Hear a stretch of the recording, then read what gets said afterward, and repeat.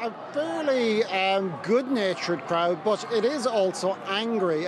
This is shaping up to be the biggest march since August.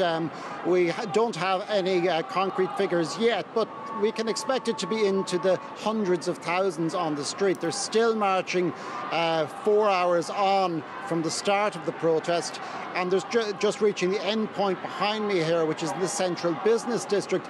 The people here they want a resolution 6 months on. This is to mark the 6 months of the protests. They want the government to finally meet the rest of the 5 demands of the protesters. And there has also been quite a strong theme of solidarity with the Uyghurs in Xinjiang, particularly in light of the recent revelations about the Chinese state's activities there.